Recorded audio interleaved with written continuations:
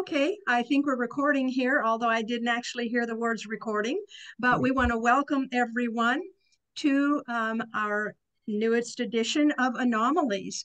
My name is Gwen Farrell, and I will be your host today, and I'm joined by my co-host, David Jinks. How are you doing today, David? I am doing well and very excited for today's presentation by Good. Robert, our guest, who you will talk about now. Yes, I'm going to. So let's get going with the fun stuff here. Dr. He Robert E. has the same name as you too, and He what does, and what a that's a coincidence. pure coincidence, but Mhm. just good luck, I guess. So, okay. Our guest today is Robert E. Farrell, Dr. Robert E. Farrell. He received a Bachelor of Science in Mechanical Engineering from Ohio State University, an MBA from Western New England College, and a Doctor of Engineering from the University of Massachusetts. He is now retired from Penn State University as Associate Professor Emeritus. Over 25 years ago, he began doing serious research for his series of science fiction novels, Alien Log, Alien Log 2, The New World Order, Alien Log 3, The Dulce Affair, and Alien Log 4, The Antarctica Affair. His research has led him to believe that there is life beyond Earth that's not only technically, but also spiritually more advanced than humans. This led him to develop his lecture and book entitled The Science Behind Alien Encounters. In addition, he has traveled widely to research his interest and the work he has done relating to possible alien mummies found in Peru, which he's going to share with us today. I have known Robert Farrell for several years and have really been looking forward to our visit with him today. So, Robert Farrell, it's good to see you again and welcome to Anomalies. Yes, Thank you, Gwen, and thank you very much for giving me this opportunity to talk about this interesting subject. It really needs to be talked about more, actually. Yes. Okay, so we are ready to start whenever you are. Okay, so even though we're talking about mysterious mummies here, you should know that these bodies are not mummies. They're bodies, they're bipedal and tridactyl, and they're were living beings at one time, and they're not mummies because they, for the most part, still have their organs intact. So, but I call them mummies. People understand what I'm talking about when I say the Nazca mummies.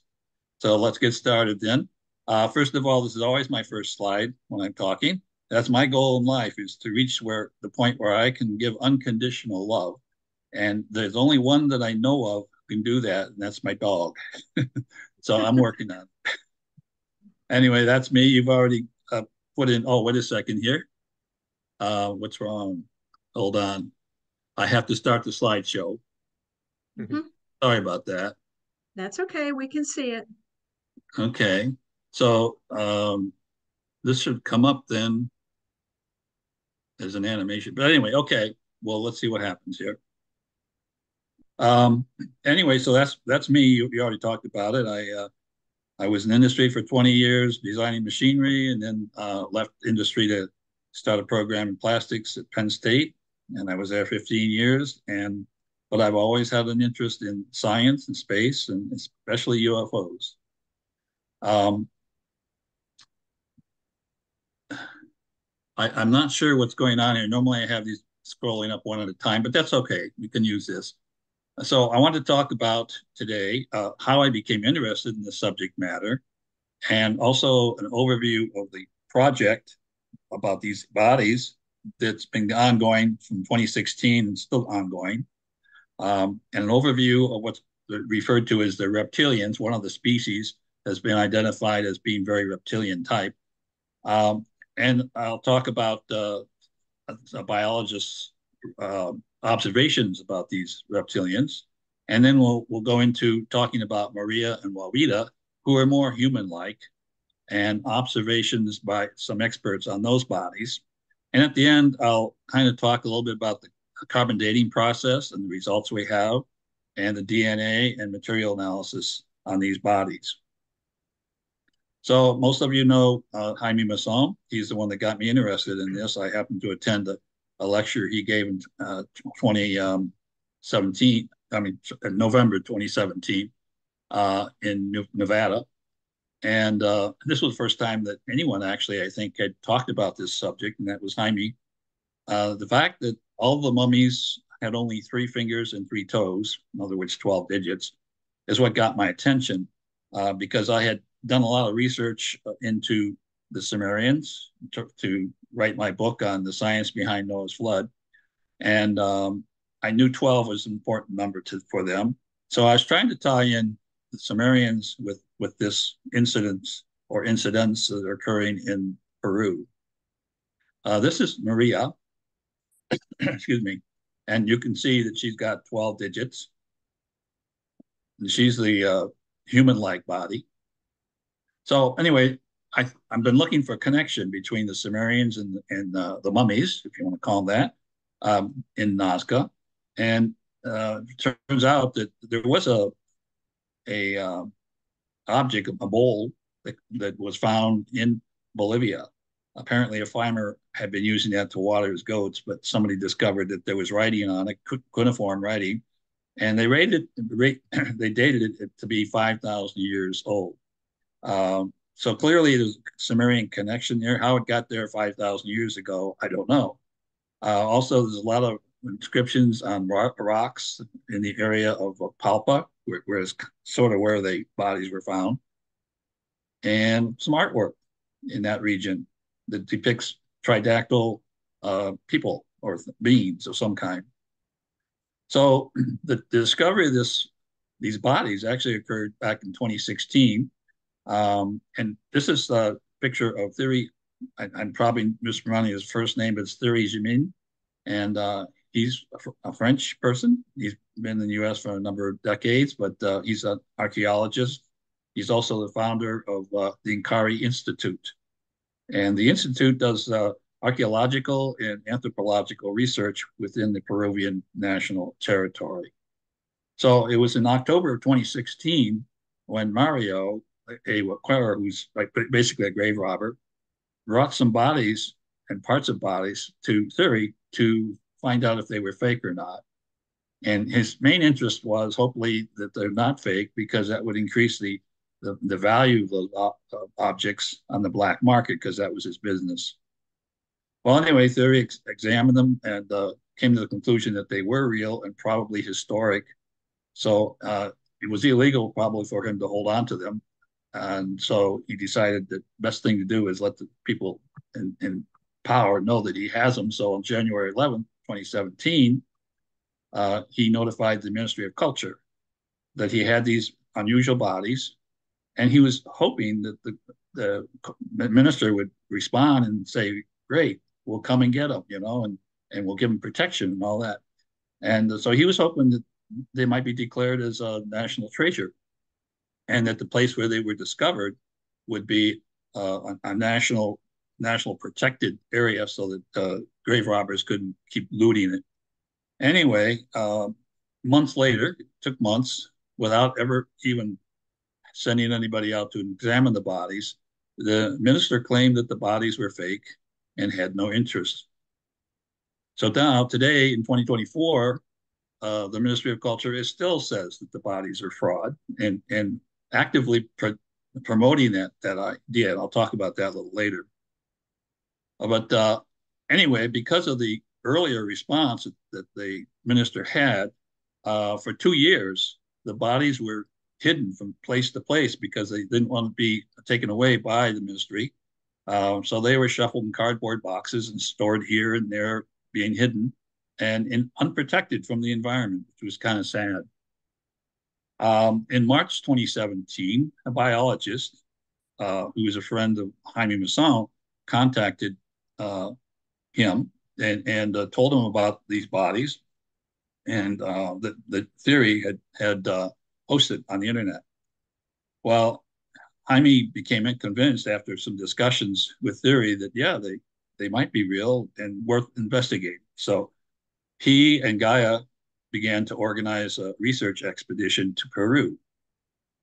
And so they put together some teams. First teams consisted of a biologist, a surgeon, a radiologist, archaeologist, a forensic expert, some videographers, and journalists. And that was the first team that went down. Uh, and these investigators were from all over, from the United States, Mexico, Peru, Russia, France, and Canada. And the first team, there are other people that helped out in this whole process that didn't go to Peru. They kind of contributed from their home country one way or another. Anyway, over a 2-year period between 2017 and 2019, these teams visited Peru several times. And here's an example of some of the people who were involved. We had a microbiologist, Dr.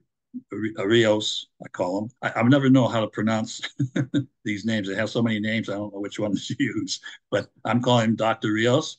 And then Dr. Farrell, he's a radiologist. We have Dr. Benitez, who is actually attached to the Mexican Navy. He's chief of the forensic science there. And we have Dr. Salazar Vivanco, I call him Dr. Vivanco, who is a medical surgeon from Cusco. Also, we have someone from Russia that was involved, Dr. Konstantin Korotkov. He's a professor at St. Petersburg University in Russia. And Doug Taylor, who's a biotechnology expert in the US. And M.K. Jesse, who's a radiologist in musculoskeletal radiologist. Also from Russia, we have Dmitry Galetki, and he's a PhD, MD, professor of oral surgeon in Russia. And we have then from Gaia, Jay Wiedner and Melissa Tittle. And then, of course, there's a film crew. There's a lot of other people working in the background that I just don't have enough room to talk about. Anyway, so the first trip occurred in April of 2017. Now, if you go down there and you want to go to Cusco, the best way is to fly into Lima and then catch another flight out to Cusco. Don't try and drive. It would be too long and treacherous, I think. But anyway, so that's where Cusco is, and that's where the Incari Institute is located. So here the team has got together and in front of the Incari Institute. This is most of the people. Some of the people in the background are the film people who run the cameras. Here they are. They're inside the building, and they've been handed some body parts to look at. They're looking at one case here. There's some hands that we'll see later, and some other things that they will eventually have a chance to look at, including Maria, but that'll be later in the program. Whoops, sorry. Here's an example of some parts that they had. They had skulls presented to them. They had a series of hands. They had Maria and Wawida. I didn't show her there. And some other bodies that have been referred to as being reptilian, and you'll see why. And this is just 3 of them. There's several presented. So anyway, after hours of doing the physical exam and X-ray exam, they took samples. Now they wanted to do a DNA analysis and carbon dating, so they took samples for that, and both of those take a while and very expensive.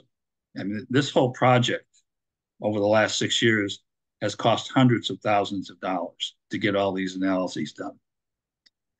Anyway, about 3 months later from the first visit, they scheduled a press conference, and that was held in Peru. And they wanted to announce their findings. And even though they didn't have all the data yet as far as DNA information, they thought they had enough to move forward and at least let the public know this was happening. And so Jaime and some of the doctors that I mentioned earlier participated in that. And here they are. This is the July 11, 2017 press conference. These are 4 of the major players in the story. So the question always is, where'd they find these bodies? And obviously they're being kept secret. The place is a secret because the grave robbers certainly don't want to have people know where their gold mine is, but that's what it is. However, in the next trip that the team made about 6 months later, in November 16, 2018, some of the members were taken to a site. It was a cave outside of Palpa. And because it had been said before to these people that, well, we found them somewhere between Palpa and Nazca. And so here's this site that a few of them were taken to in 2018, where they claimed the bodies were found. And if we have time at the end, I'll explain what the original story was that Mario, the grave robber, had said. And it turns out, I'm not sure which is the true story.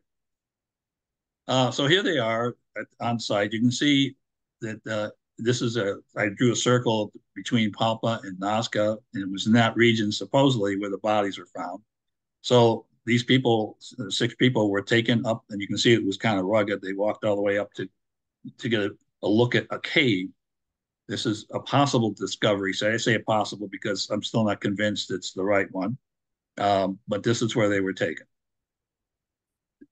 And based on what they had been told earlier about how they found the bodies, several of the investigators said that, well, the cave smelled like the bodies that they had handled, but it didn't quite meet the description that Mario had given to them earlier. By the way, Mario is a pseudo name. That's not his real name. So the cave was covered with white powder, diatomaceous earth. And in the cave, Mario pointed out the locations where Maria and 2 of the smaller bodies were found. And here you see Theory coming out of the cave, and you can see the white powder on his hands, which is diatomaceous earth. So 3 days later, after this trip into the cave, they made a presentation on the 19th of November in 2018 to the Congress of the Republic of Peru down in Lima. And even though the Minister of Culture had said he would be there, he was not. You can see the empty chairs. So I guess he didn't want to show up for some reason. Maybe he was embarrassed, but he didn't show up. And this is an image of the presentation. On one side, you see the team who dealt with the mummies, and on the other side, you see some archaeologists and the press. The archaeologists are still insistent, even today, that the bodies are fake. And you'll see as I go along how they really are adamant about thinking they're fake.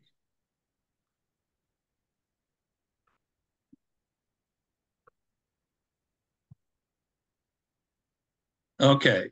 Oops, I'm sorry. Did I miss one? No, that's it. So anyway, turns out there was enough information presented at the Congress that convinced a lot of people, including me, these were real bodies. They had been alive at one time. And unfortunately, for 2 years, they had been ferried around in boxes here and there, not in a safe condition. So the rector of the University of Ica boldly stepped forward and said, we'll take the bodies, we'll protect them, and we're going to do research on them. And so he deserves some kind of an award for being bold, because other universities during that same 2-year period have been approached but declined because the archaeologists who were in their archaeology department said, well, those are fake. You don't want to take those bodies. It'll give you a bad name. But anyway, Vice Rector Gillespie was brave enough to step forward. So recently, like last year, was another hearing. This one was held before the Congress of Mexico in September of 2023. It was two months, roughly, after we had our own congressional hearing about UFOs or UAPs, anyway, whatever you want to call them. But in both cases, both of these congressional hearings were really aimed at trying to establish some kind of a protocol where people could make their reports of sightings without being harassed or laughed at. And this, especially, was the Air Force needed a way to do this, and even airline pilots, from the private industry. So that was the crux of this particular hearing in Mexico. It was a 3-year-long hearing. I mean, 3-hour-long hearing, and but the last hour was given to Jaime and Joyce Mantilla to discuss these bodies, which they did. and they went through almost as much detail as what you're going to see in the rest of my talk. But one of the things that they posted here in their presentation was that the places where they had actually gotten DNA. You can see there's a number of companies there, so they did a thorough investigation into the DNA of these bodies. And then below that, you can see where they had sent bodies for other analyses for carbon dating or maybe material analysis of some of the implants. So they did a good job of a thorough job of researching this. At the end of the talk, though, they put up this slide because they wanted to warn people that there are those people who are adamantly against these mummies, don't believe they're for real, they're fake, and what they do is they post these bodies. They're actually dolls or crude images and claim that this is what the team is working on, and they're not. And so they made a note of this in their hearing before the Congress, that these bodies that they've studied are not fake, but someone is trying to indicate that they are fake. Oh, by the way, let me go back. At the bottom of the screen, if you go to that website, you can watch the whole 3-hour medical hearing. I'm not medical, but the congressional hearing. It's a 3-hour long thing. Jaime and Joyce Matilla have the last hour basically to talk about these bodies. So I want to rewind now, give you an overview, and I want to go into detail and look at some of these bodies that were found and some of the work that was done. So we're going to go all the way back to April 2017 for the first visit.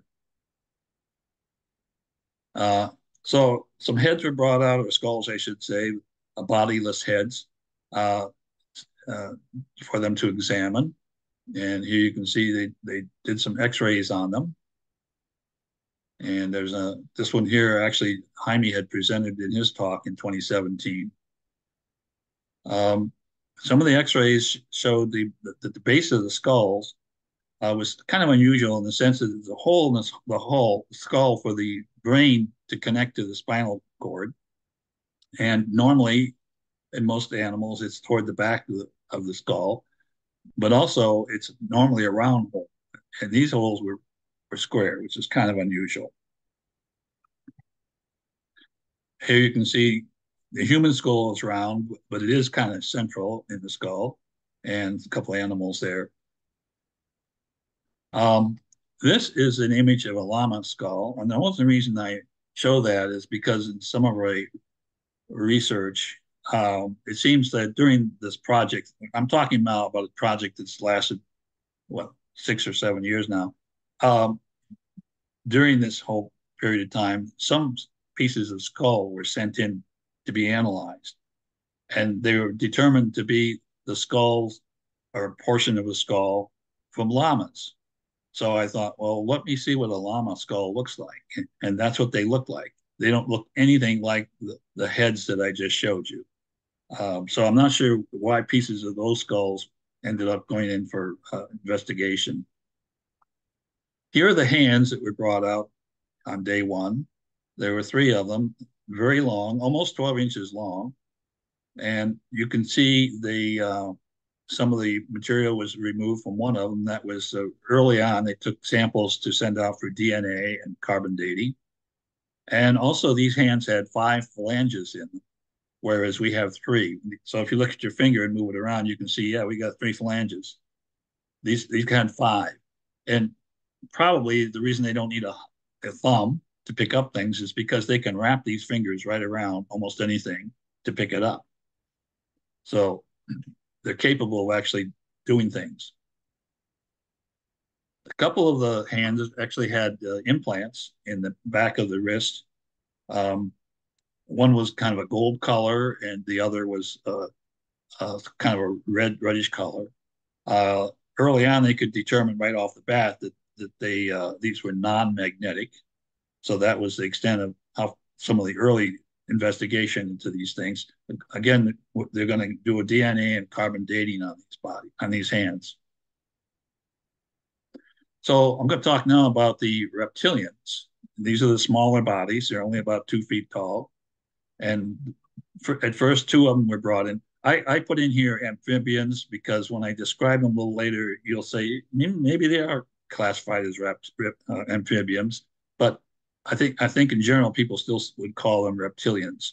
But Josephina and Alberto were two bodies that were brought forward for them to look at, and here they are.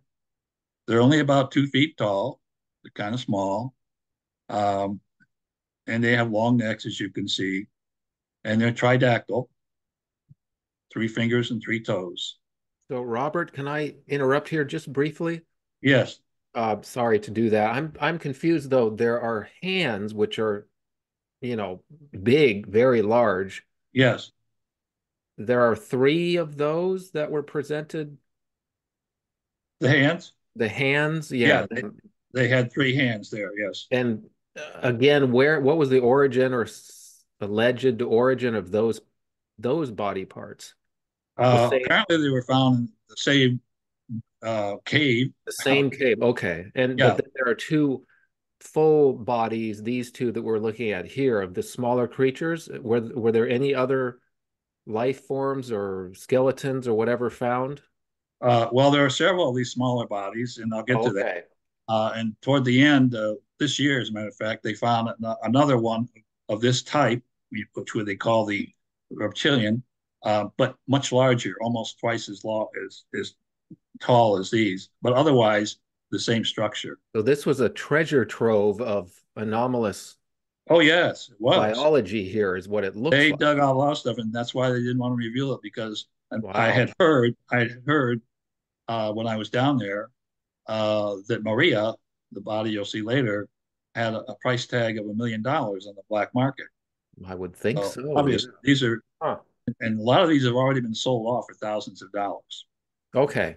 And in fact, that might be a reason why the Ministry of Culture is so interested in tamping this down, making it look like it's fake, because they don't want people to be interested in coming to their country and taking away their heritage, you know? Okay, I see. Thank you for that clarification. Yeah. Okay. So anyway, here you can see them again, the same bodies. There's Jaime Masson on his right side is Thierry, and then Dr. Benitez is on his left side. They're looking at the bodies. Here's another shot of the two bodies. Um, they did some X-rays, and one of the things they noticed, they both did not have teeth. But they had some bones in the front of their face, which I'll talk about later. But they did not have teeth. So the first thought was, well, maybe they had a liquid diet. But then if you look at these images, you can say, well, how could they swallow? There was no esophagus either.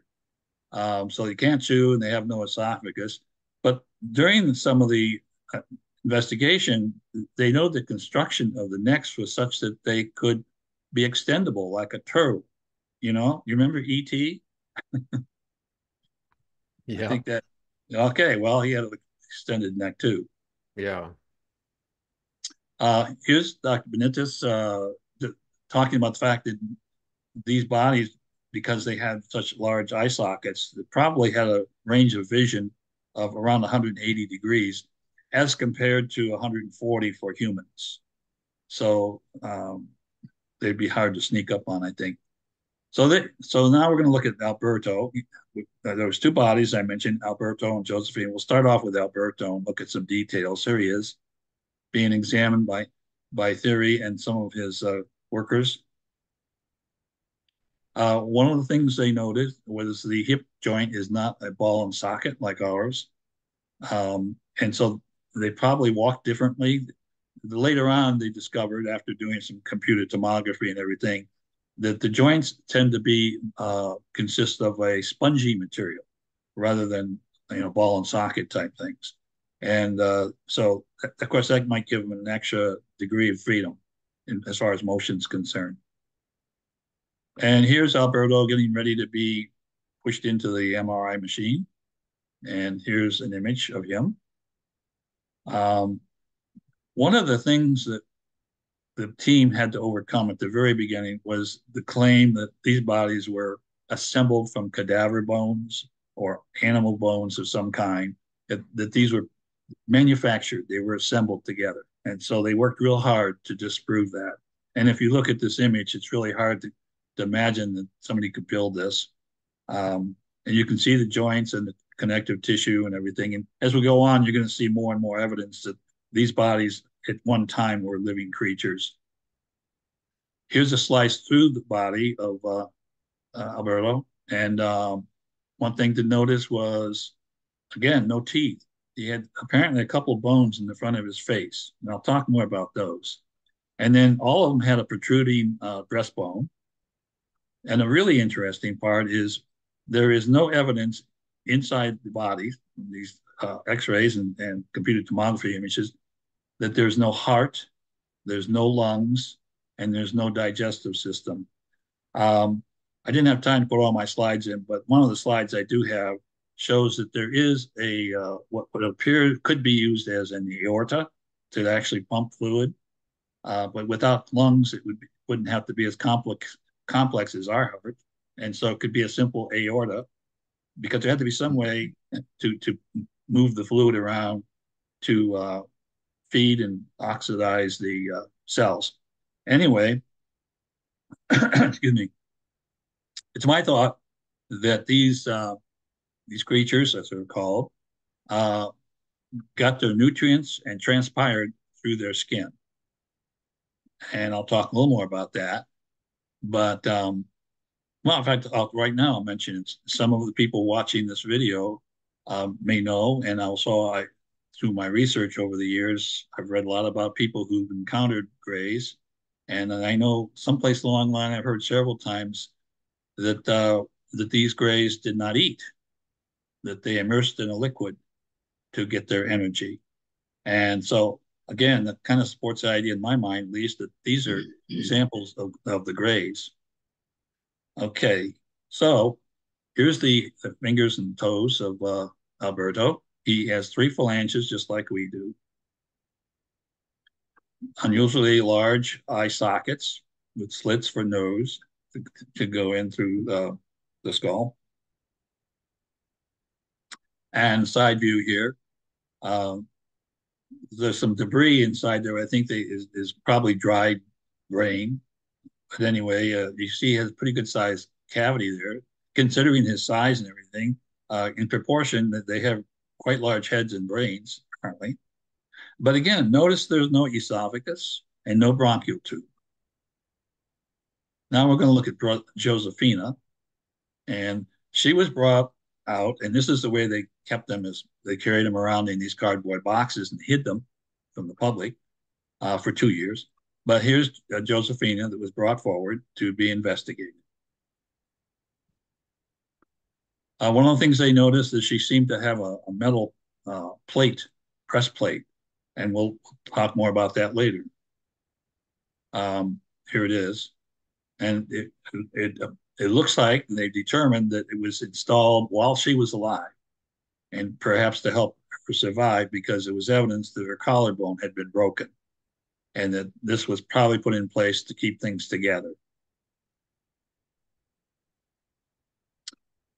Here we can see an x-ray of her body. You can see the breastplate. You can also see what appears to be eggs. In fact, that's the claim initially, that they probably were eggs. They didn't have any proof yet. Of course, the naysayers said, well, those are rocks that were put in there when they assembled the body. Anyway, one arm is different than the other. You may notice that. And so it's theorized that she had a replacement arm put on her. And maybe she was damaged. They think maybe she was attacked by a wild animal and lost the arm, and got replaced by a replacement arm. So there's evidence here that they had pretty sophisticated surgery. As we go along, we'll see that.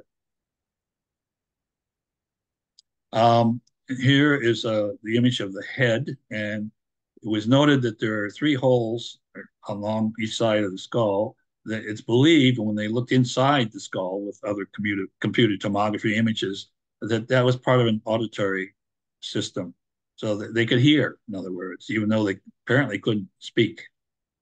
And then you see protrusions out of the skull for attaching muscles, and they think that would allow these creatures to move their head through 270 degrees.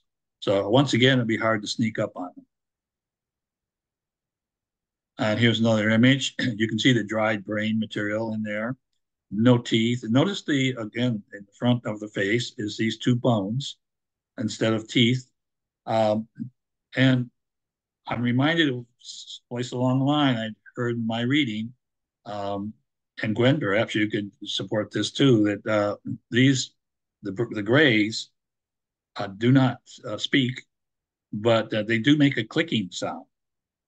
The people have reported them making a clicking sound. So this would fit with that these bones perhaps are used to click, because there's no way for them to pass air back and forth to make through vocal cords. There's no lungs and there's no windpipe. So we're looking again at a view of Josephina. Again, there's actually 4 eggs there. It looked like 3, but they found the smaller one in the eustachian tube. So she has 4 eggs, 11 vertebrae, a metal plate, an extendable neck, and hollow bones, which we generally don't have hollow bones, and an amazingly small thoracic cage, unlike almost any other animal. But then again, if they don't have a heart, a lung, or digestive system like we do, I guess they wouldn't need much space for anything. Here is another image of front, side, and back. And you can see the eggs through the bones there. Some other observations. Number one, the connective tissue is more like what we see in a frog, and I'll talk a little bit about that. And notice in the forearm and the foreleg, only a single bone, where we have 2 bones. Their structure, their skeleton, reminds me a lot of a frog. In fact, I'll show you a picture in a minute. Having dissected frogs when I was in high school, I remember what they look like. Here they are. So they seem to have, this is kind of why I threw out the word amphibian, because a frog is an amphibian.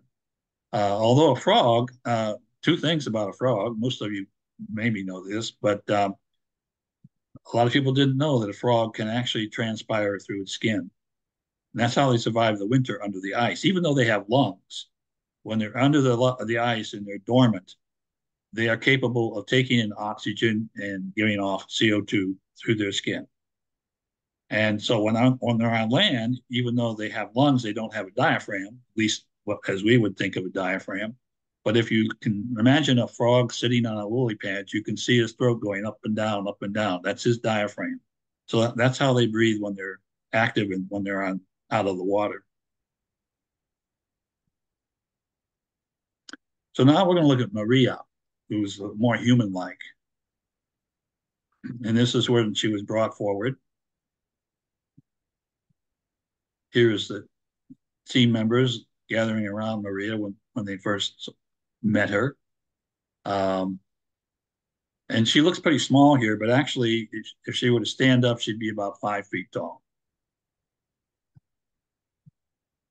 And this is an image that shows that she, for the most part, still had most of her internal organs, although she was missing some. And they think she had been attacked by a wild animal. I'll talk more about that. Here she is, covered with the diatomaceous earth. And I have her sideways because that's the way she was laying. She was laying on her right side, and there was evidence of blood mixed in with gravel underneath her right hip, where apparently she bled out. Her cranium is about 20% larger than most humans. She had 3 fingers, as you can see here, a larger eye socket than most people would have, and she didn't have the auricle. This is the flappy thing that sticks out of your side of your head. We call it an ear. She didn't have one of those, but she has a hole in the side of her head so she could hear. There's her feet, her toes. This is an x-ray of the feet. Again, a lot of these images are there to convince people that these bodies were not assembled. They were living, and at one time, and just had all the evidence of being alive at one time. So the question about Maria, because they thought she was a woman or female, and it was only after doing some computer tomography images and studying those that they did find a skin flap, basically, that they thought perhaps had been a mammary gland. So that would lead one to think that she was a female. And later on, that'll be confirmed. I'll show you.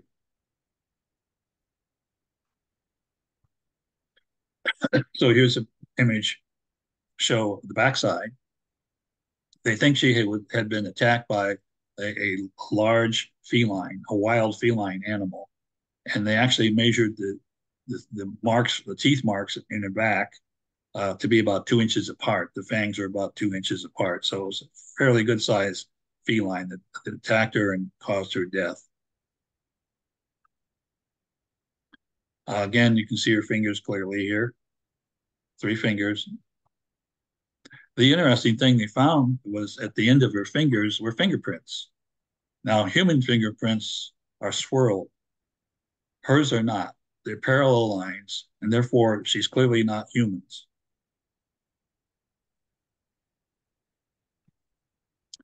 Here she is getting ready to run through the MRI machine. She's laying on the side where she would have been when she died. That's why her head is cocked to that side. Again, the same image looking back. So one of the people who studied this was a radiologist, Dr. Raimundo Salas Alfaro. And you'll see some of the images that he produced and his comment on these images. So a slice through the body showed that she did indeed have a heart, blood vessels, and lungs. And another slice taken further down showed that there seemed to be a hard object there that they interpreted as feces, fossilized feces. And I show it in yellow because I think that's one of the most important things in this whole project. And I encouraged them when I went down to ICA that they actually extract that and study it because it's something that she ate, probably. And later on, when I talk about carbon dating, you'll see why knowing the date of that would be extremely important. So that was probably something she ate the day she died, whatever it was.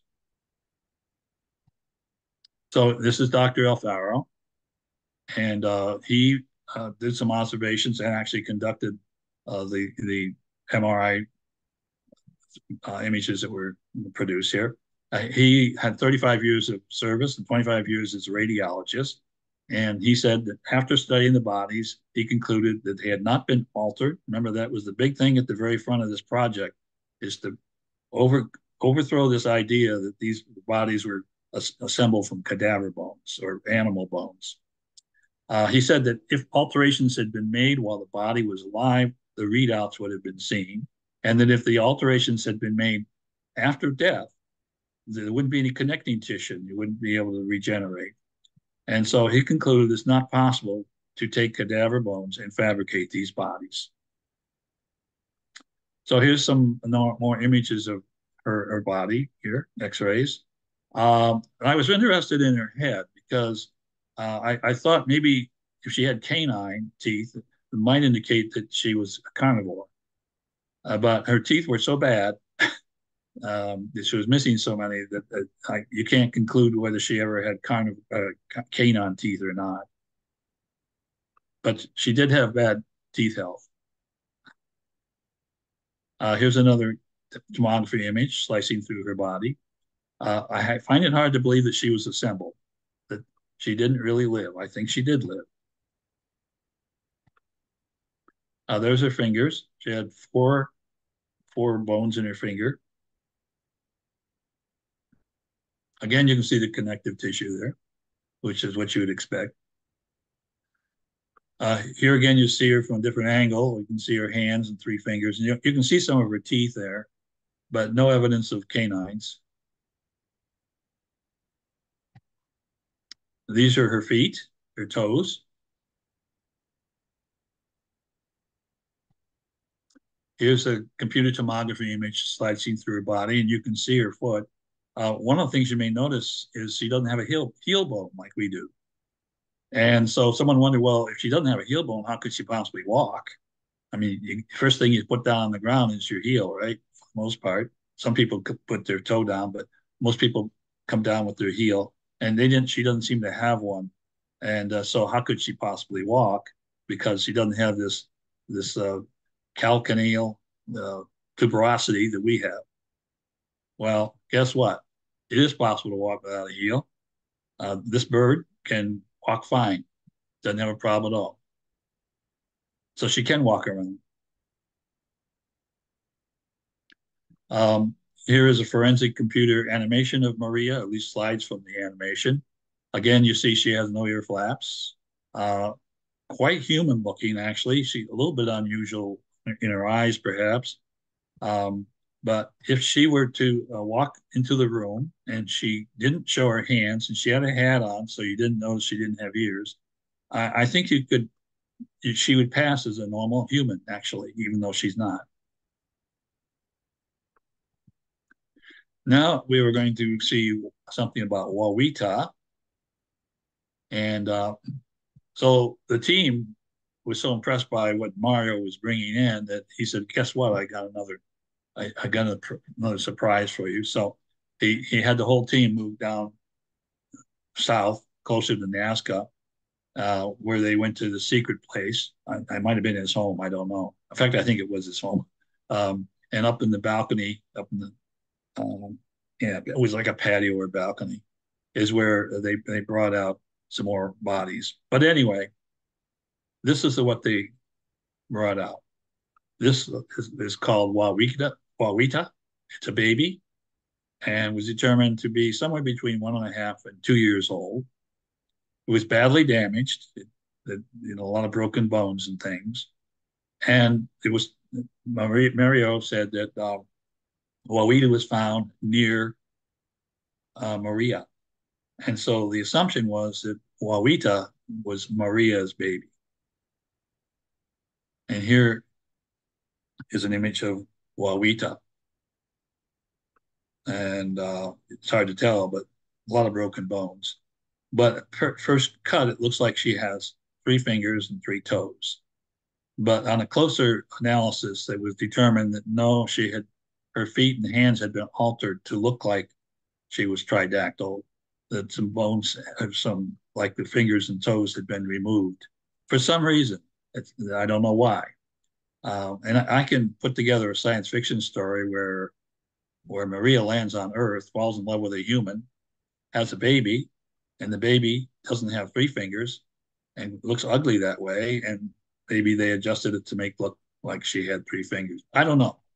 But anyway, the other thing is when they did the carbon dating, there's about 1,000 years difference between these two. So that was another reason that they kind of forgot about even thinking that Wawita was her baby.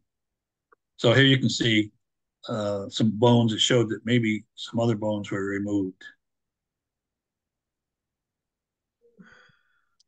So here's some observations by Dr. Benitez. He says his analysis was done based on the X-ray images and tomography images. And his conclusion was it's not possible to assemble bones like this since the size of each bone and the length of each bone has a specific purpose, and these bones match the purpose. Also, he said if the alterations had been made after death, the tissue would not have regenerated, and the scar or points of the union would be noticed. So very recently, in April of 2023, they found a new body was brought forward. I don't know how long ago they actually found it, but it was brought forward. And they named him Artemis. He was also tridactyl and bipedal. And he's a little taller. He's about almost 4 feet tall. He's 1.15 meters tall. He had 4 eggs in his abdomen and 7 metal plates distributed throughout his body. In theory, seems to think that Artemis might be hermaphrodite. In other words, have both male and female reproductive organs. To date, they have not done, in fact, I just talked to Jaime this morning, and asked him if they had DNA and carbon dating yet, and he said they don't have it yet. So I can't give you any more information on this body, but more to come. And this is what he looked like here and here. That's all I've got for that. Anyway, I want to talk a little bit about carbon dating now because it's important, especially when you're trying to date something that may not have lived its whole life on Earth. So what happens is in our upper atmosphere, which is rich in nitrogen, high energy particles convert nitrogen 14 into carbon 14. And that's an isotope of carbon, and it's radioactive. And but it filters down and mixes with carbon 12 in the atmosphere. It has a half-life of 5,730 years. And the ratio between carbon 14 and carbon 12 is known for various locations around the world and also various periods of time. So there's a database that is established. So here's the thing. Once we always take in carbon 14 every day while we drink water or eat or smell or whatever. And so do trees, and so do all the organic organisms generally. They take in carbon 14, and that's the reason you can use carbon 14 dating on those species.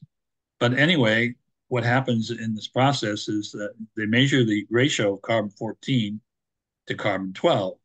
And they know that once this thing died, whether it was an animal or a tree, once it died, it stopped taking in carbon 14.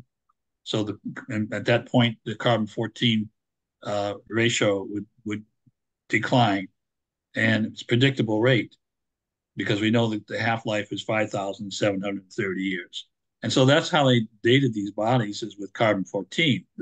But the major assumption is that they spent their whole life on Earth. If indeed Maria came from some other planet where she wasn't exposed to carbon 14 that much, she would not have as much in her body. And therefore, she would appear older than she really is. And maybe she'd only be 670 years old, just like baby Wawita, who did spend its whole life on this planet. So that's why I said that the feces inside of Maria should be carbon dated to really know when she died, because it probably, whatever it was that she ate, probably spent its whole life on Earth, and it would give you a good dating mechanism for Maria, even though they took samples from the skin and bones. We still have to make the assumption, if we believe those numbers, that Maria spent her life on Earth. So here's a summary of the carbon dating. The hands that I showed you died about 1,205 years ago. The reptile-like bodies, like Alberto and all those, about 790 years ago. Victoria, which I did not show you, but another one of that family anyway, about 1,000 years ago. Maria, 1,750 years ago. And they took samples from different parts of her body, which was important, like her finger and her body, and they both showed the same dating, and that was important to show that she was not assembled, that she was intact. Wawita supposedly died 670 years ago. And what I just said earlier, if they really dated the feces inside of Maria, they might find that Maria died 670 years ago too. Anyway, it's interesting to note that the Nazca lines that everybody knows about have been dated to be about 1,700 years ago. So as far as DNA results, here you can see the surgeon, Dr. Vivanco, taking a specimen from Maria and putting it in a container to be sent off for DNA. They took a sample from her body, her finger, and her toe. And the results indicate that another thing that they found in the DNA analysis was that Maria has an X chromosome, and thus she truly was a female. So that proved it. Anyway, these samples were taken to different laboratories, 4 different countries: Russia, Canada, United States, and Mexico, for DNA analysis. One of the problems that they encountered was this is known as ancient DNA. DNA can degrade for various reasons, either temperature or just the environment over time. And so it's really hard when you are trying to do a DNA analysis of something that's really old, and it requires special skills. But nevertheless, they managed to come up with a number, and it's approximately 24% human-like DNA for Maria, and about 26% for Wawida. But none of this DNA matched modern humans, Homo sapiens sapien. In Canada, they got some analysis of the smaller bodies, and they said, guess what? They can't match that DNA to any living organism that's in the database. That includes microorganisms, bacteria, or even different primates and turtles. So their DNA, the little bodies don't match anything. One of the things that some of the DNA analysis, and this is the one from St. Petersburg, Russia, excuse me, confirmed that Maria's samples were all from the same body. Okay, I think I showed you that too. Maria's DNA had to be tested against the library of genes. That's what they're suggesting.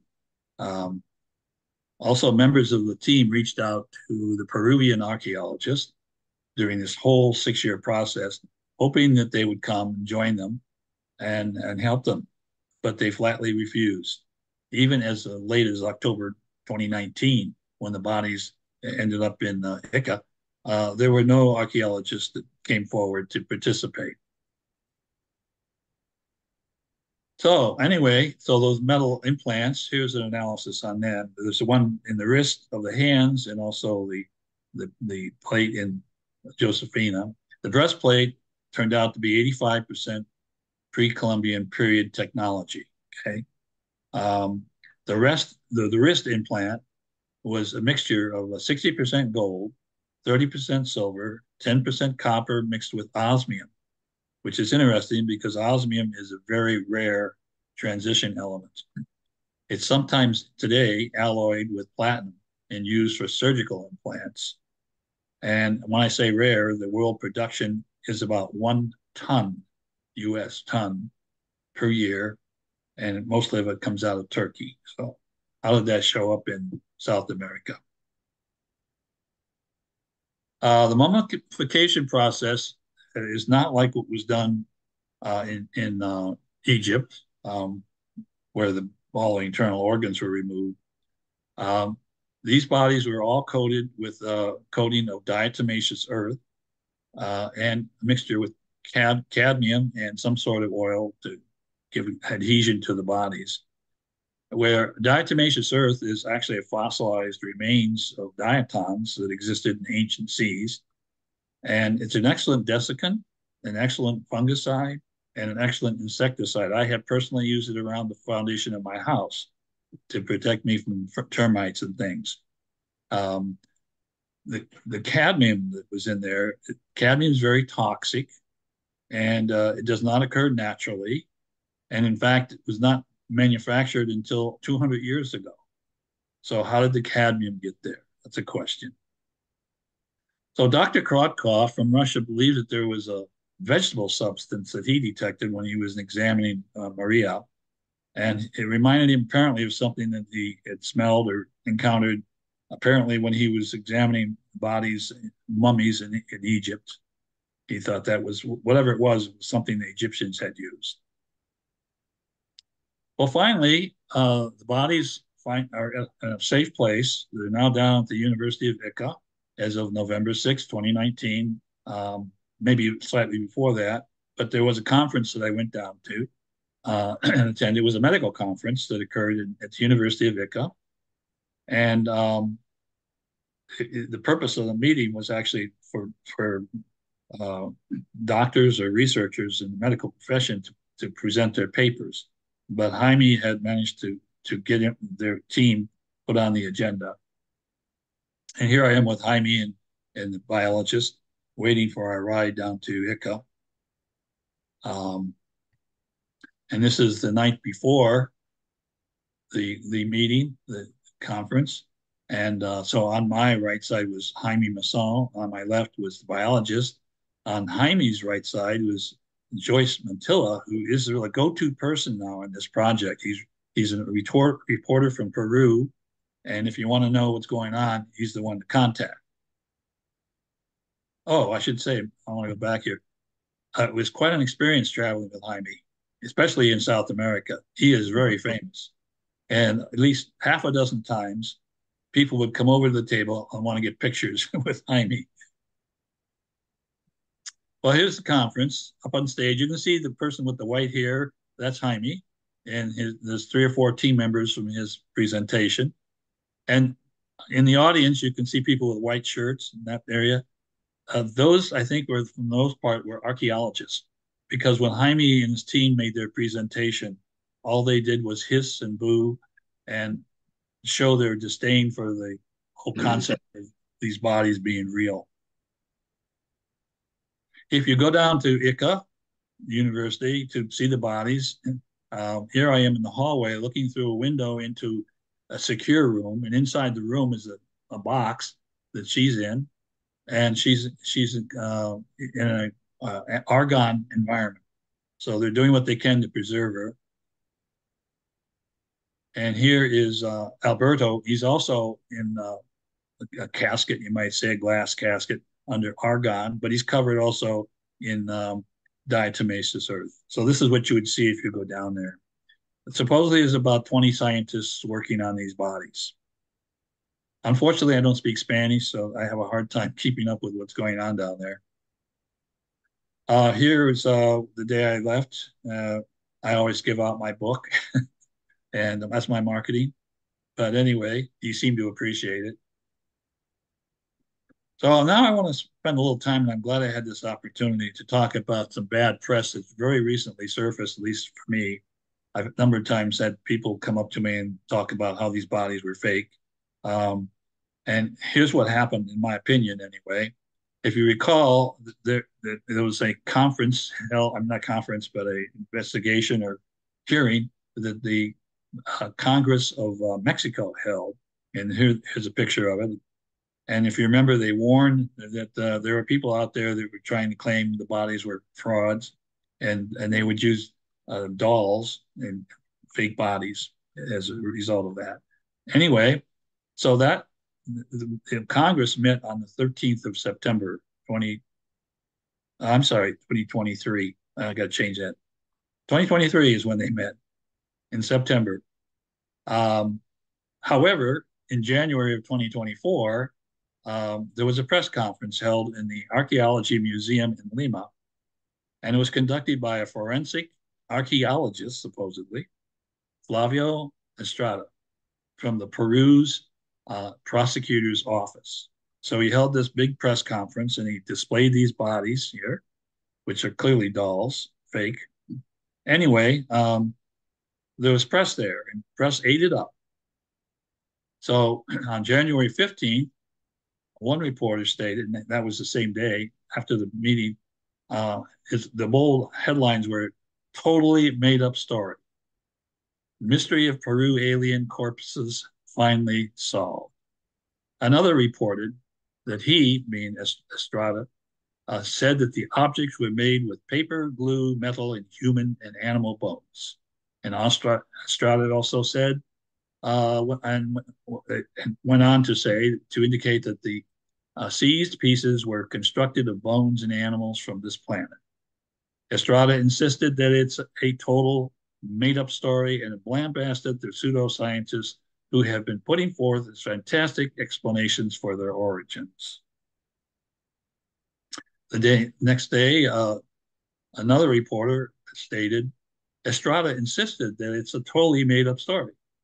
And he went on to say, although the dolls showcased at the event on Friday were not specifically connected to the purported alien remains that were revealed to the Mexican Congress by ufologist Jaime Maussan back in October, actually it was September, their shared Peruvian point of origin, as well as their strikingly similar appearance, would seem to suggest that the latter specimens are also figurines. Now that's a pretty much of a big leap in logic or illogic. And I think that might be one reason why that press got out and it's circulating. And somehow we need to put an end to that, I think. Anyway, I would like to thank Theories Amin for initiating this project. He's the one that received the bodies to begin with, realized they were real, and spent a lot of time and energy and expense, got support, GoFundMe. I think some friends of his in France opened up a website with a GoFundMe, and because a lot of the research was thousands of dollars for the DNA and carbon 14.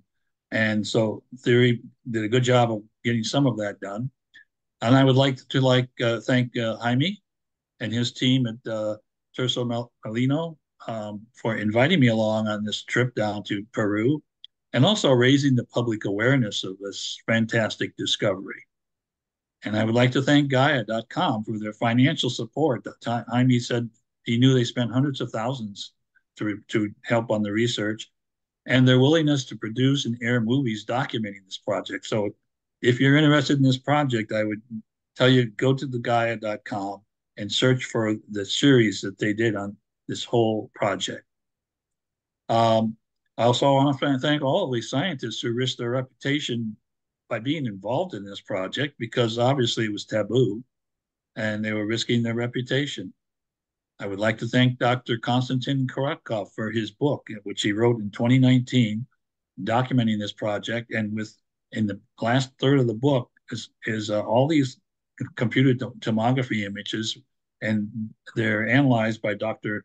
Galecki, and he gave his interpretation of these images in that book. And recently, Theory Shamin has come out with his book in 2022, and it's a great book for documenting historically the events and what that occurred from the time he received the bodies until today, more or less. Well, until 2022. These are the two books. If you read both of them, you've got a pretty complete story of this project. And I was going to write my own book on the science behind the mysterious mummies of Nazca, Peru. But after I read both these books, basically anything I would say would be kind of redundant because almost all the information you would need is in these two books. I also write nonfiction books, so I might as well promote myself here. I have The Science Behind Alien Encounters and The Science Behind Noah's Flood. I also have a science fiction series, starting with Alien Log that I wrote 20 years ago, all the way through till Alien Log 4, which came out last year. And I wanted to say something about Alien Log. I published that book in 2003, and the way I got this cover design, I happened to be at a UFO conference, and they were selling busts of the aliens, the Greys as they're called. And I thought, so I bought one to take home and maybe take my camera, my digital camera, and create my cover. But I noticed on the box was the website of the artist who made the bust. And so I went to his website, and there is that picture you're looking at. That's his website. And I said, holy mac, that's what I want. So I called him to get permission, and he gave me permission to use that image on my business card and my books. So I asked him, I said, how did you come up with that image? And he said that he contacted 12 people that he knew had contact with the Greys, and he asked them to send him a sketch of what they remembered they looked like. And he took those sketches and created two composite images and sent them back out to the witnesses and asked them to vote and on those two images. And what you're seeing right here is the image that they voted for as being the most like what they remembered the Greys would look like. And it's interesting, the bodies we just looked at today, the little bodies, sure look like the image you see of the Greys in many respects. And I find that amazing, actually. And I wrote that book actually 21 years ago based on information that I had gleaned also. Anyway, that is the end of my talk. Thank you for listening. And I hope that you now can believe that these bodies are for real. Thank you. The end. Well, thank you very much, Robert. That was fascinating. Let me see if I can if you want to go ahead and remove that, or I think maybe I can just remove you.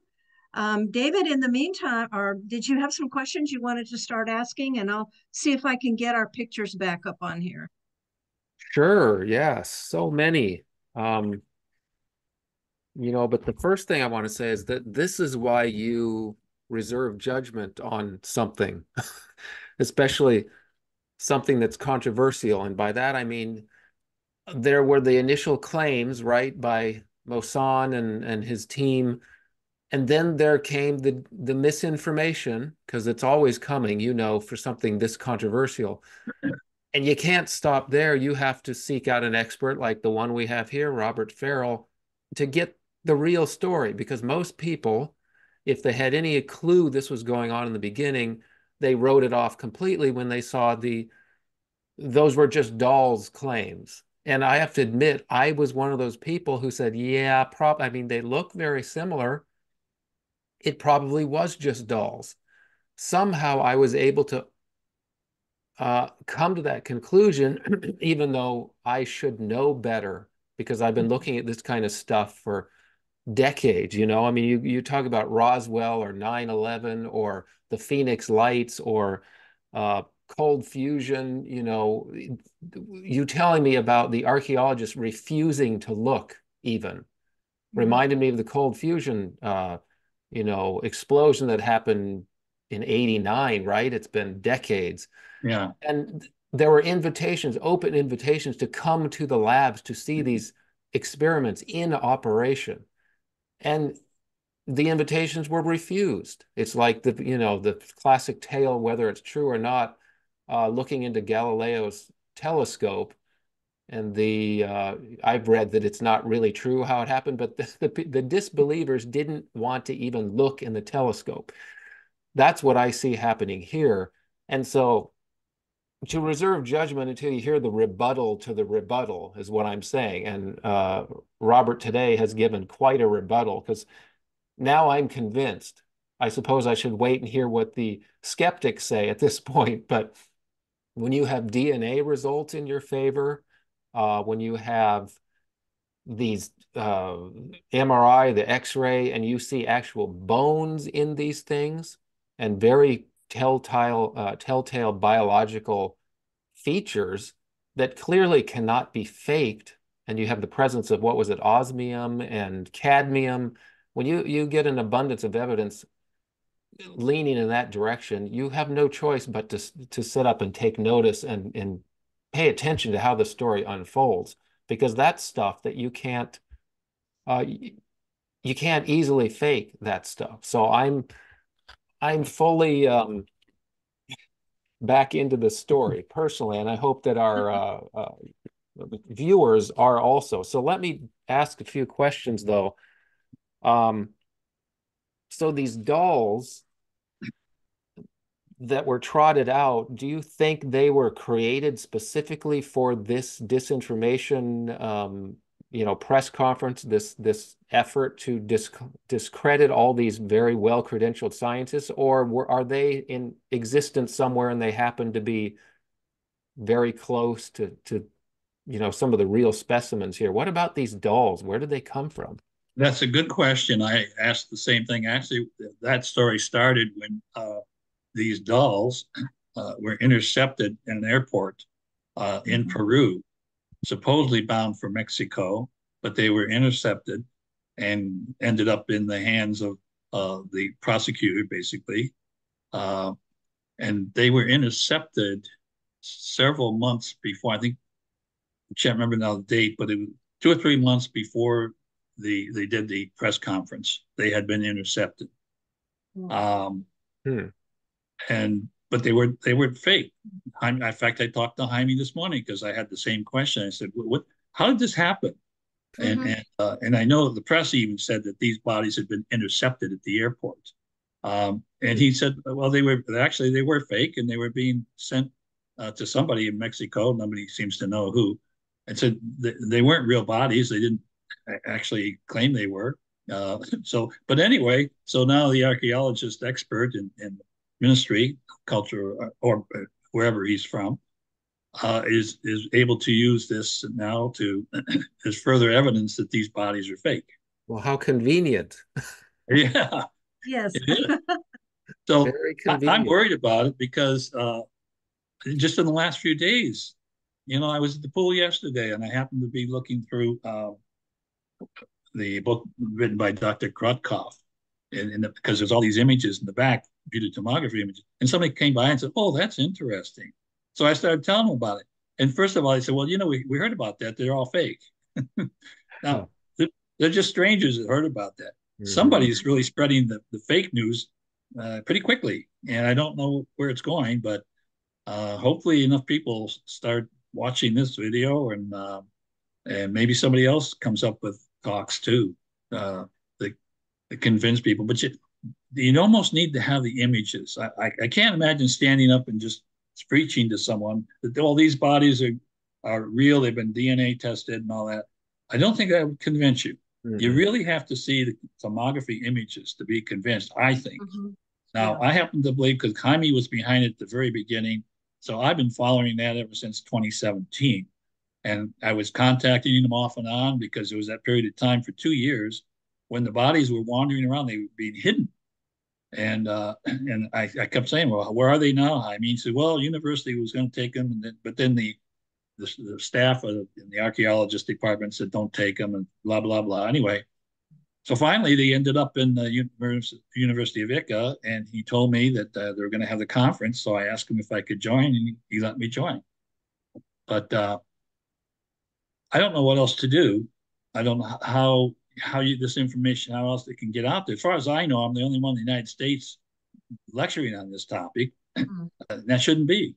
Mm-mm. The This information is should be a available. worldwide sensation based on Mhm. what you've Yeah. shown here in the last hour or so. Well, And when I was getting ready to head down to ICA for the conference, I actually notified a contact I had in New York, who happens to be very familiar with ancient DNA. It's his specialty. And I said, these bodies are going to be seen there. Would you like to come along? And he declined. And I think these guys are so afraid of being stigmatized by somehow getting associated with something that's fake that they don't want to take a chance. Well, I'm done. I'm retired. Doesn't matter if they sure. can't fire me, right? Yep, that's how it goes. They can't Mhm. take away my retirement, I hope. But anyway, You have less to lose now, I compared to. do. So I can take a chance. Yep. I'll stick my neck out. But the people who do have a lot to lose, this panel of experts, and they appear to be well-established veteran experts in most cases, Yeah. they have a lot to lose. The fact that they're sticking with this Yeah. says something. And again, I'm stuck on the DNA part. I mean, Yeah. DNA is, in terms of scientific evidence, DNA is fairly indisputable, right? Yeah. And for sure, Yeah. dolls don't have DNA. So all we have to do is check for DNA on the supposed dolls and Right.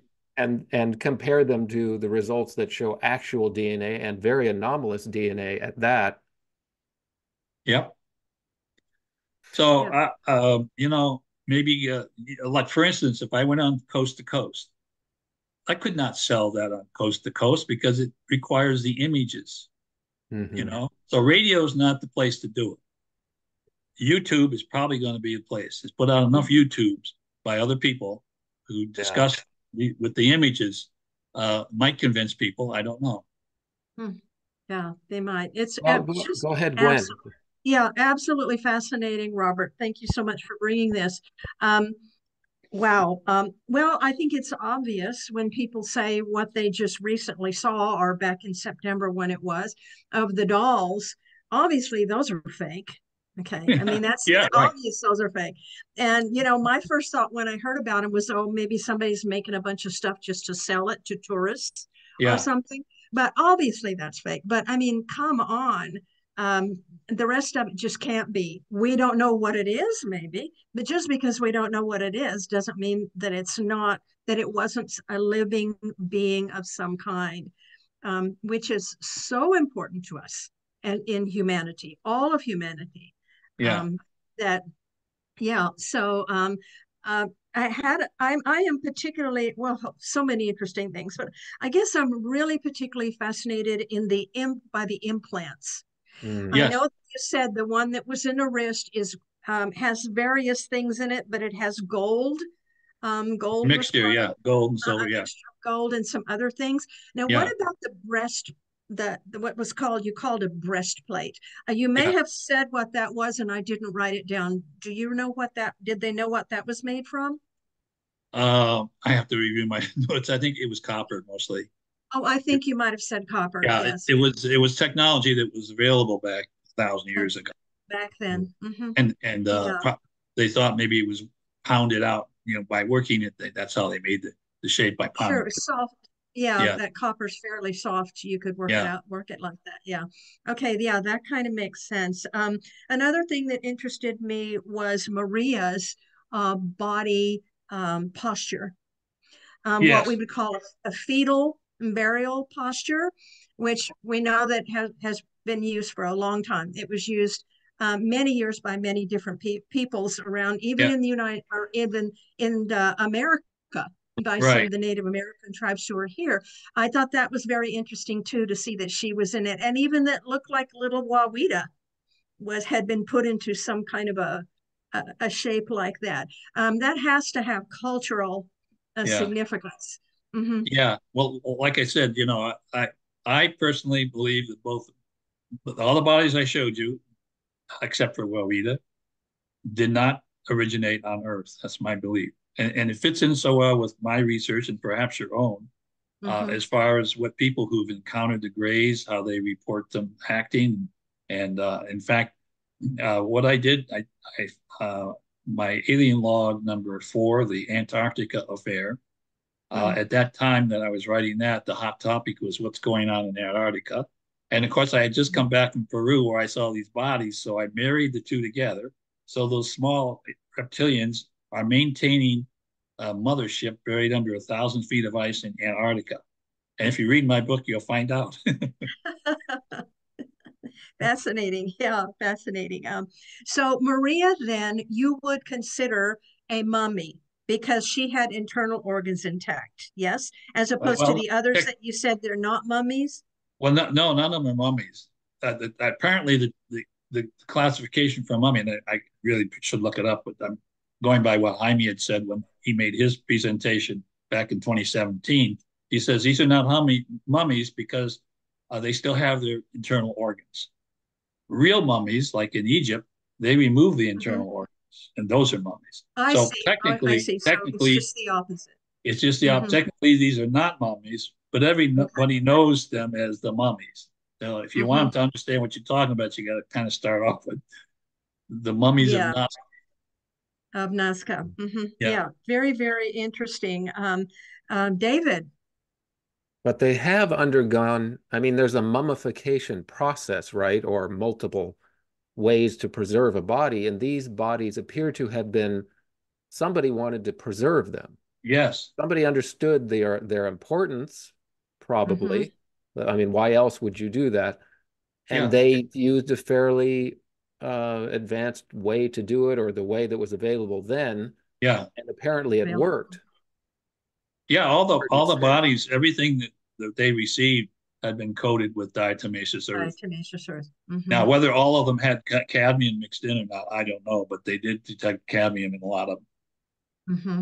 Yeah, and the other thing that's fascinating about this sort of really cutting edge discovery is that you can have physical specimens, you can have all this fancy, very expensive analysis done, and you still don't have agreement, probably among even the experts working on everything, but certainly not in the scientific fields. You don't, I mean, what else can you do to get people to pay attention to something like this? It's to their own detriment that they don't pay attention to this, because Hmm. if it comes out that this is a monumental discovery, and you realize that you were one of the ones in the beginning saying, oh, that's nothing, I ignored it for 10 years, that's embarrassing to a professional. So at some point, the professionals start thinking maybe I should jump on this bandwagon. I mean, clearly we aren't to that point yet, but At what point, Robert, do you think that that happens where there's some sort of kind of mad rush to get in on this discovery, or do you think it will ever happen in this case?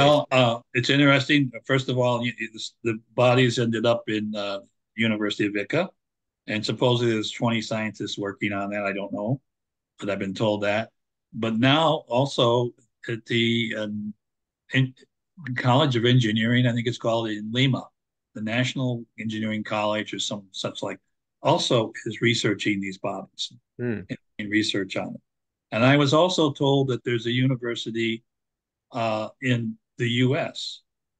who's researching this. And I've asked Thierry Germain who it is, and he doesn't know. And I asked Jaime, what university is studying these bodies? And they don't know. And I figure, well, maybe nobody, again, maybe they don't want to be stigmatized, so nobody's advertising that they're doing these studies. If they are, I mean, I don't know. That's the problem. And I don't speak Spanish, so I have a hard time trying to communicate with people down in ICA who are doing the research. And like I mentioned, the go-to person now is Joyce Mantilla.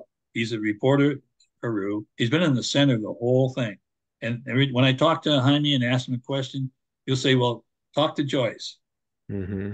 Well, I don't know. I don't think Joyce speaks English and I don't speak Spanish. And I realize there's ways to get around that. You know, these phones can do translations and all. It's just awkward.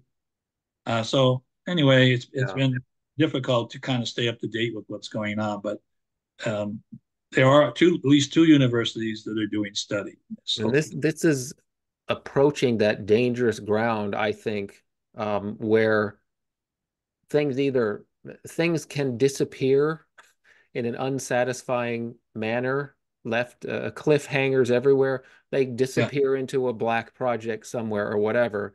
That's what I'm Mhm. afraid will happen here. Or yeah, they just get left in a warehouse, a la, Indiana Jones and the is that exactly Temple of right? Doom. The Ark of the Covenant is sitting in a warehouse somewhere, and everyone's forgotten about it. That's what I worry about in this particular. Well, that's exactly right. That's why Jaime.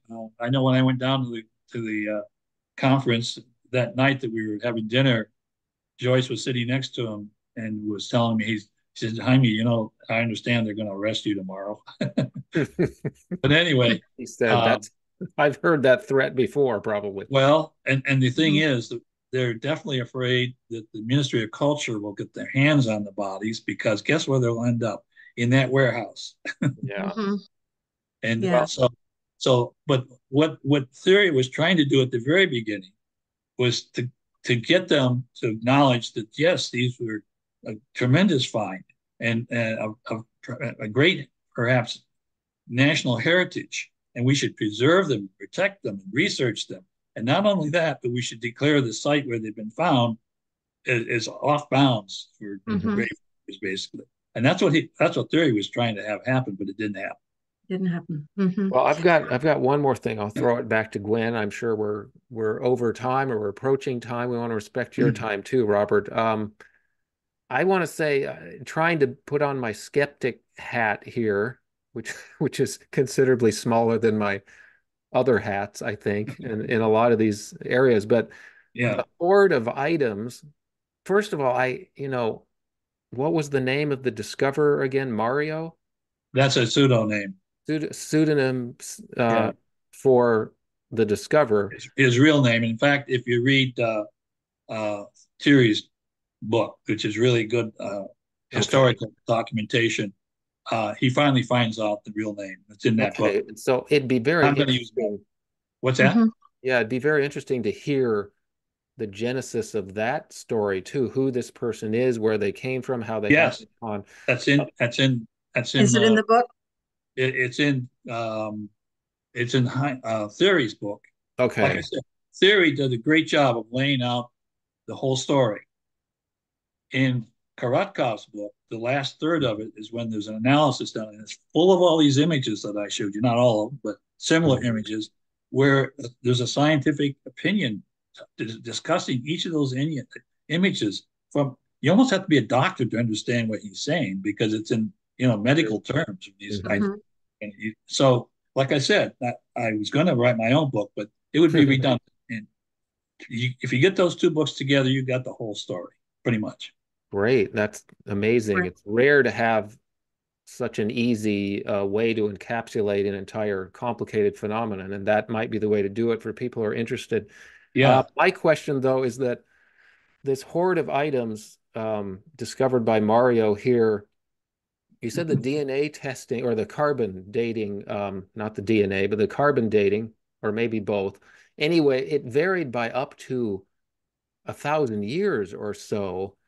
Mhm. Those various objects or biological specimens that were discovered, how would you account for such a wide, span of time between those certain items? I mean, how do you have one here and you're waiting 1,000 years for the next one? Or did you acquire them from different places and bring them to one cave? And I mean, what are your speculations on why those dates vary that widely? Or is it an error in the measurements? I would say the latter. If they didn't come from this planet, all that carbon dating is invalid. Mm-hmm. That makes sense. Yeah. Yeah.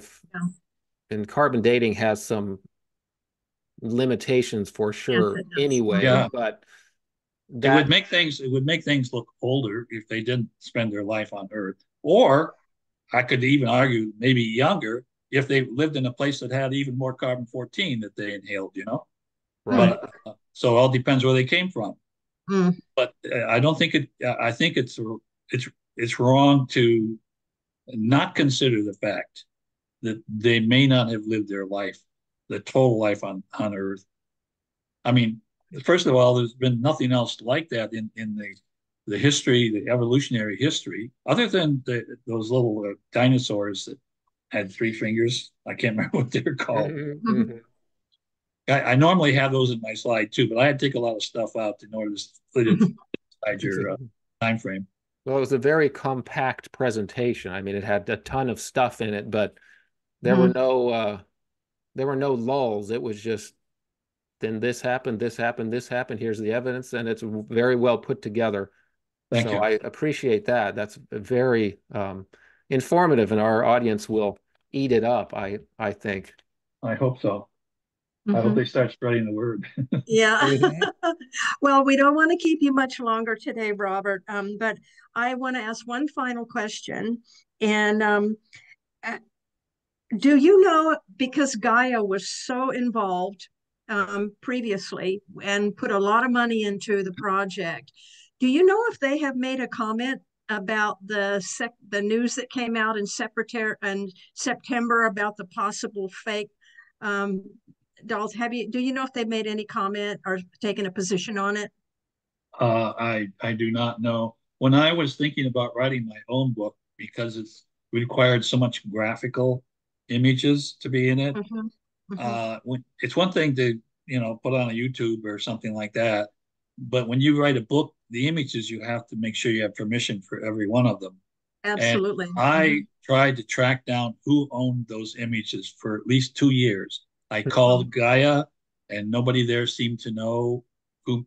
And I even called Jaime, and I'm not sure I got a good answer from him. But Theory actually gave me a good answer that he he has. owned the images, and he Mm-hmm. even sent me a lot of them with permission to use them. But like I said, now I got other things I want to do. There's other books I want to write, like the universe book I call it, or the Mm-hmm. gravity book, which is about developing gravity. To me, I'm going to move on. Well, you've made a good start here for us, and I know we'll have many viewers who will enjoy this. There are some other organizations who might be interested in it as well, but I Yeah. do understand you have a lot of interests and a lot of energy and things that you want to look at, and we want to hear what you have to say about those other things as well. So before we go, is there a website or some way that people can reach you if they want to know more? Well, I do have a website which I have not maintained, so it's probably about 5 or 6 years out of date, but it is there. I think I think I still have it. My daughter was managing that for me, and she lives in Austria now. Um, but and I used to have info at Alien Log, Okay. and I think that still works. Although I don't know how to monitor it. My daughter actually informs me when something crops up, a question by somebody, she forwards it to me from Austria, and then I try and respond. So, and I don't like to give out my phone number necessarily. Of Don't course do not. that. I get enough calls from people who want to buy my house or do this. Anyway, so I would say try info at Alien Log. I really should be better prepared to give that answer because that's a good question. Well, we can all Google these days. It's not a big deal, but if you have somewhere to specifically direct interest, then we always want to ask that or Yeah. contact info or whatever. But we've got enough references that you've given us to keep us busy for a long time. Yeah. Actually, I'm Gwen has thinking, your number. yeah, I'm just thinking, if you hold on a second, I'm going to look at my bookshelf. Sure, sure. And while we're taking a little pause here, do we have some upcoming features that we need to talk about? I think I've got a couple on the calendar here, David. I'm looking at, we're going to March, I think. Shall we just maybe throw those in right now? Are you ready? Are you ready, Robert? Do you have it? Yeah, this is my first book, and I'm looking in the back, and actually, I said he can be reached, that's me, through author at alienlog.com. And apparently that still works. Okay. Because Good. my Author daughter. at alienlog.com. Okay, Great. good. Okay, thank you. Well, thank you so much, Robert, today. This has been fascinating, and I know people are going to enjoy it. And I'm definitely going to go back and watch it again when I can pay a little bit more attention to Okay. what you're saying. We really appreciate it. And before we go today, we'd like to just mention a couple of our upcoming interviews that we're going to be doing with people, and then we'll be saying goodbye. So I believe we have on March the 8th, we have an interview with Rhonda and Dwight Hall. Rhonda's been on the show before. This time we're going to talk about ghosts of the Southwestern United States. She and her husband Dwight have co-authored a couple books on that topic, and we've recently talked about ghosts of the Northwest. So now we're going to look at the Southwest. So that should be really interesting. I think it's, we need to have our time there. And then on the 13th of March, we'll be interviewing Stan Gordon, who I think is going to be talking about the Kecksburg UFO, which is a very famous one. Well, I thought you were going to say Phoenix Lights because that's the anniversary, right? That is the 13th. anniversary of Phoenix Lights, and we haven't got anybody on the show, but we're working on that too. So anything else that you know of, David, that we need to talk about? Those are the ones I had. So I think Okay. we've got our agenda set, but I also want to say to Robert that when you get updates, we would sure love to have, even if it's just a more brief discussion here. We'd love to hear what you hear because you're an insider compared to us for sure. You may run across some information that you need to pass along or have us pass along to the listeners to keep everyone active in this, because if you don't pay attention to it, these things can fade away forever. We need to pay attention to where it goes. I had on my bucket list was to go back to Peru because there's a lot of interesting things to see there. But I don't know if the Ministry of Culture watches this YouTube, they're probably going to put a watch for this guy coming across the border type thing. I'll never get out of Peru. I'll die there. You might need to get a disguise of some kind, so you might start working on that. Yeah. So, okay, well, Dr. Robert Farrell, thanks again for such a fun and amazing presentation today. We just loved having you, and would love to have you again sometime. And so we're going to say goodbye to everybody now. Hope everybody is well and stay warm and safe, and we'll see you again soon. Bye-bye. Bye-bye.